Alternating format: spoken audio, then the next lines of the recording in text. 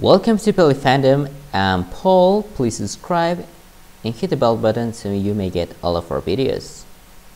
So this is Paul, and this will be my review for La Llorona from the Guatemalan director Jayro Bustamante. This movie was actually released on March 2020 this year. So basically, if you're not related to this legend, La Llorona basically stands for this woman who lost their children in some stories, because this is a common theme in Latin America. Well, she kills them. In others, she basically lost them or they are drowned. So basically, that's the main legend of La Llorona. Now, Jayro Bustamante, this is his third movie, and I think this is a really good one, and you'll see why. And well, basically, it's a social thriller, all right? And they want to, have this atmosphere of, horror movies, but actually, however, it doesn't quietly lands as a terror horror movie. It's more like a suspense movie. So on that meaning, on that sense, I believe that it's just a little bit like maybe they want to do something, but they couldn't finish it on the way they wanted. However, this does not interfere on the theme and on the content of the film, which is a good one. And actually, it's based on a true story. Well, half of it, and you'll see why.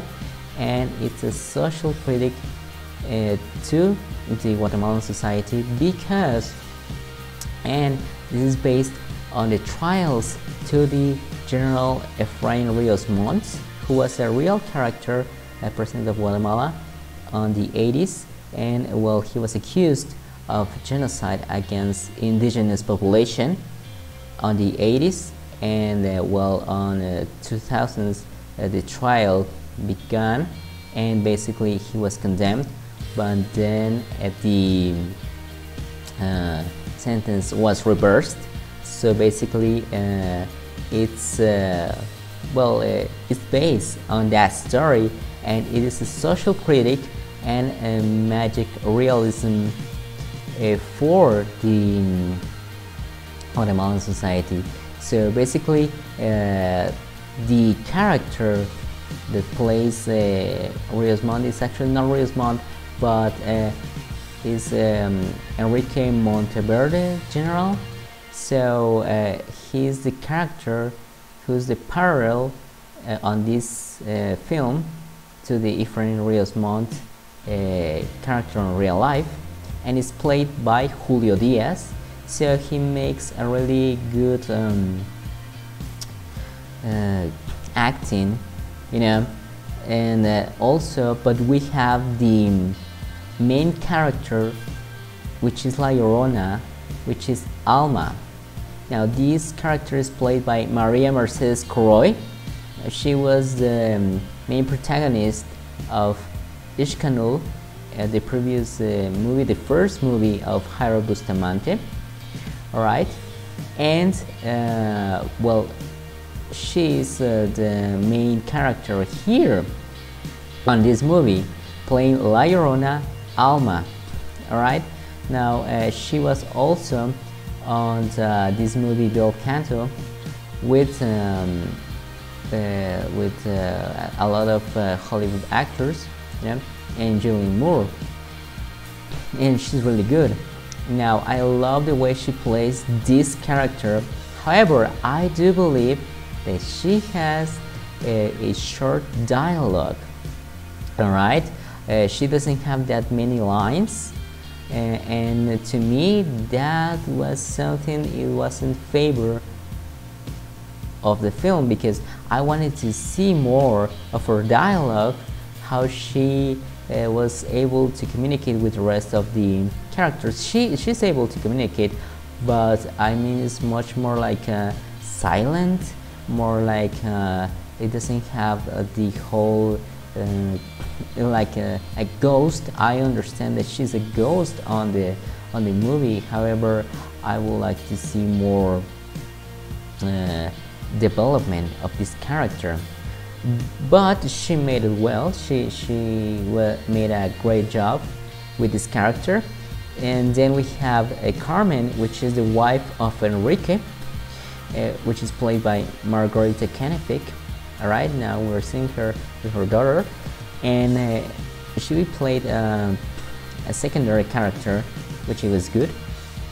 It was a great acting as well, brief, and for a while it was for brief moments it was outstanding. However, I do believe that she did a great job.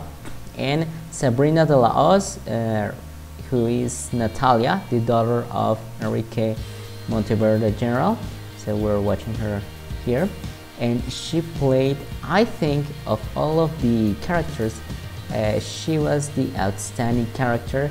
Sabrina really did a great job with this character, with the acting, with everything related to this movie.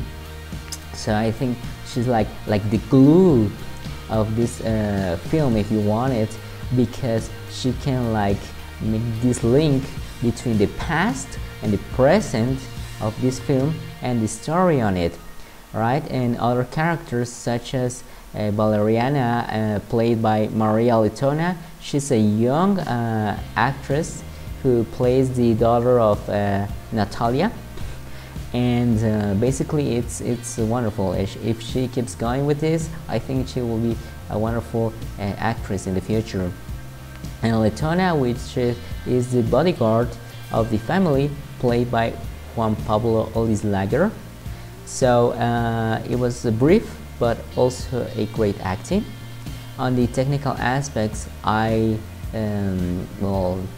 can see that they have a great photography, a great nice script, right?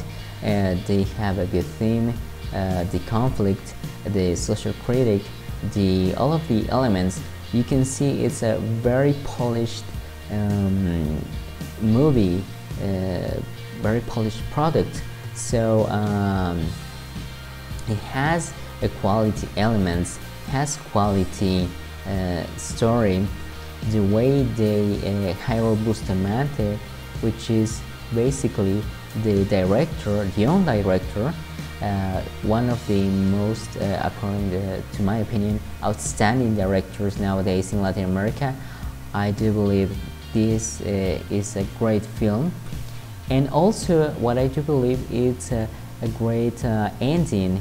It has a great ending with a song played by Gaby Moreno, which is a Grammy winner in Latin America. So basically she makes a wonderful job with this interpretation of La Llorona, and with the song at the end of the movie. It's really sad, and everything mixed together to create this drama, suspense, social critic, magic realism atmosphere, which just plays nice and is the perfect ending for this movie.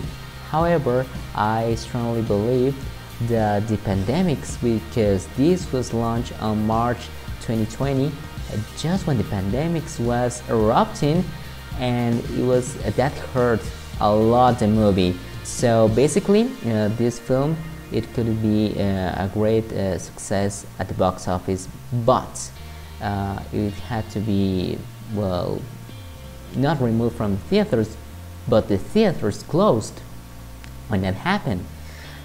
But it was also played on different countries in Europe, and I believe in certain parts of United States.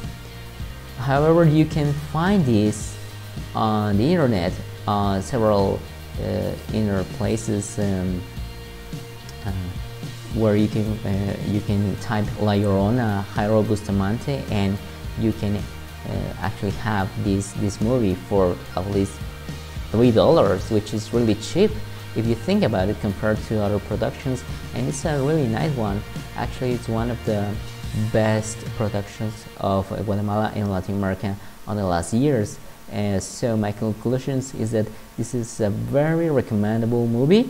You can watch it and you'll enjoy it and you'll have a good time. Alright, and you don't need to know the story, the background of La Llorona as a character in Latin America to understand this. You can perfectly watch this movie. It's watchable, and you can well, enjoy it and understand it. So to me, it's a recommendable movie. So this is the first review that we have on the channel. Share your thoughts down below if you watched the movie already. Please share your thoughts. What do you think about it? And please don't forget to subscribe and hit the bell button so you may get all of our videos. I'm Paul, and this is Pelipan.